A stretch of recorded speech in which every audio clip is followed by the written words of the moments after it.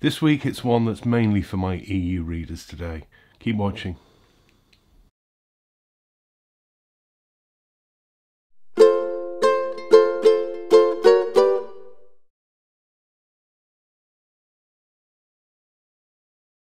Hello, welcome back. It's GotAUkulele. As ever, as I always say, this is just the summary video review. If you look at the link below, take you to the website where you'll get a lot more detail about this one, and look at the other stuff that's on that website. There's loads and loads of stuff there. Thank yous running across the bottom there. As I say, GotAUkulele does not get paid by the brands or the stores to do these reviews because they couldn't be impartial if that was the case. They come on loan, but I also have to buy some to review, so that can only happen with donations from people. My eternal thanks to those. And if you like what you see on the YouTube channel, why not think about subscribing? If you hit the little bell symbol, you'll get notified when stuff goes up, because it's not always on the same day. Okay, as I say, this one is probably for Europeans because this is a house brand ukulele from a European store, and I don't think they're really available outside of EU countries. I may be wrong, but I've not found one, and hence why I didn't know what they were. And there's quite a heritage to ukulele connection heritage to the shop. The shop is called Mercantino dell'Ukulele in Caldogno in Vicenza in northeastern Italy. That shop was set up by Ukulele, the string brand, so everybody knows who they are. And this brand, Mahimahi, was set up to be their house brand. They're made in the Far East for them. The house brand of that shop, but they're also available in lots of other stores across Europe. And this is the Mahimahi MC-3M. It's a concert, also available in soprano and tenor. And it's quite traditionally, I think, rather lovely looking. Ukulele aficionados will know exactly why it looks like this, because this is a kind of replica of a Martin style 3M ukulele. They make those in soprano and concerts. Been making them for decades and decades. Very, very expensive now. I think custom shop only. And like some other brands like Kaware and Ohana, of which this is pretty much identical, they make sort of sympathetic replicas for a lot less money. Important things: this is all solid wood. This is all solid mahogany, which is really nice and sort of chocolatey brown in colour. 2 pieces on the top, 2 pieces on the back, single piece sides. Very nice sort of dark wood, I think. And then it comes onto the decoration. That's what the 3M is all about. But let's just get through the usuals first. The bridge is made of rosewood, fitted with straight top bone saddle. As you can see, that's a tie bar. I think that's wrong. I think Martin on their concert 3Ms would put a slot style bridge on there, and I think it would look better to have a slot style. There we are. Is that a gripe? Minor gripe. But it's all about the decoration, isn't it? We've got cream binding to the top and the back. Around the back, the usual black and white purfling strip, but on the front the purfling strip goes into overdrive. But that's what it was like on the Martins. So you've got loads of layers there, and you also get loads of layers around this sound hole edge. That is what the Martins looked like. One gripe I've got is that this is cream, but these inlays are very much white, and I think that would look much nicer and less stark against this dark top if they were cream too. You see, this is cream, these are cream. This, incidentally, is called a parend or a pentaloque, and these were on the Martins are shaped to mirror the moustache end shape here. This doesn't mirror it. It's different, and I don't know why it's different. I think if you're going to do it, why not do it properly and have that shape on it? Kaware do that. Ohana don't as well. So that's a bit odd. But otherwise, you know, it's not meant to be a complete replica, but it's very close, I suppose.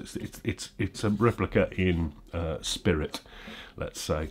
Finished with an open pore satin, which is done really nicely everywhere. Nice and even, no pooling, no drips, no bare patches.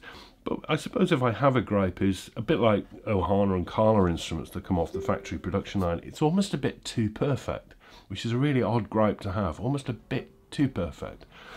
There we are. Anyway, inside very tidy too, thin braces, notched kerfing linings, and I can't find any mess. The neck is not specified, but I think it's probably mahogany. It's actually in 3 pieces, but you can't really see the joints. I like this sort of extended heel here, and I also like the difference in the sort of vintage rubbed colour. I don't know if that's intentional. It changes in colour as you go up the neck.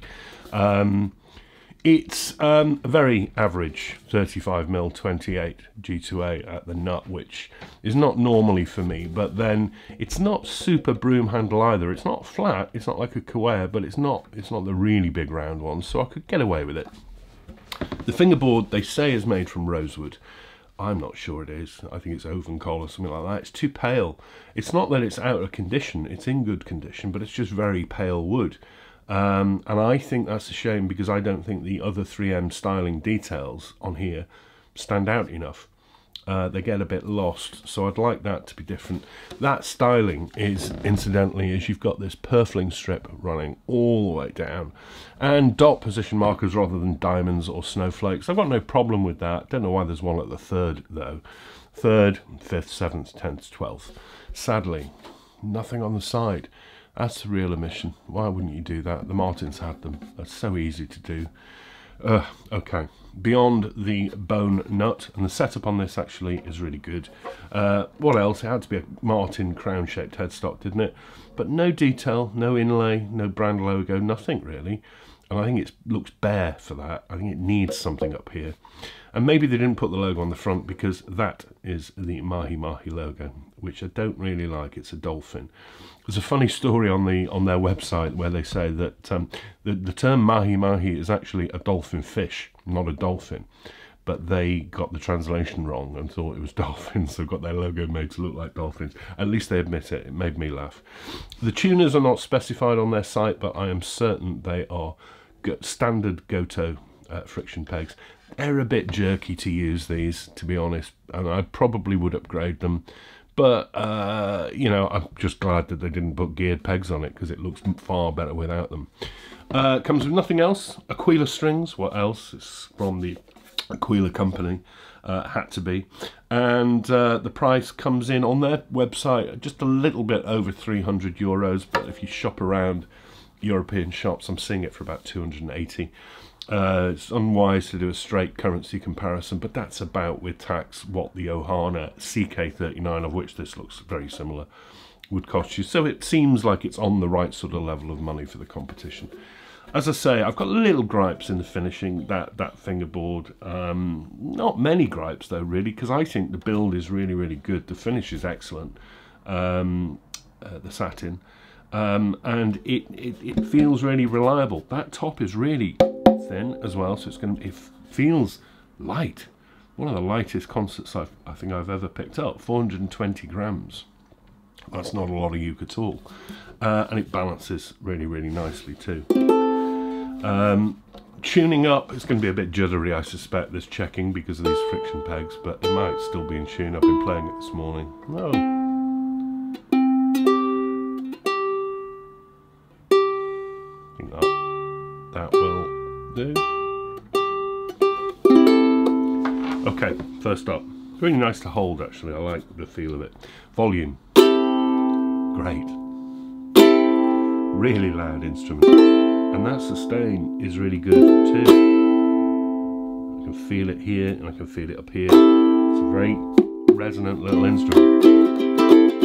What I said about the Ohana SK39 3M replica was I thought the Aquila strings made it sound a bit tubby. This is a bigger body though. I don't think it makes it sound tubby. I think it sounds crisp.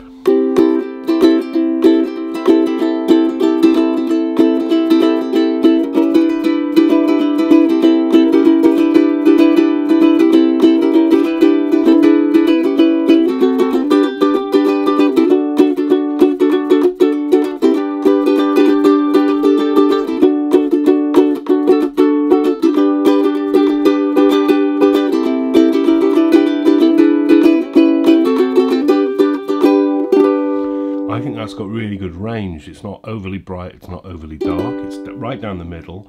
All of those notes are really clear, they harmonise together. I think it really does suit that sort of rag, that jazz ragtime.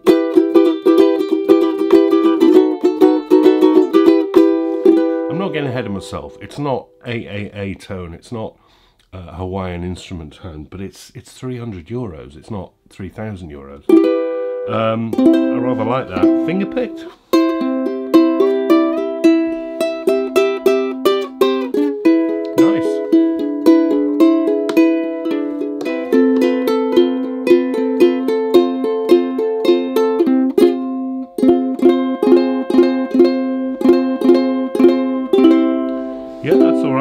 about the fretboard.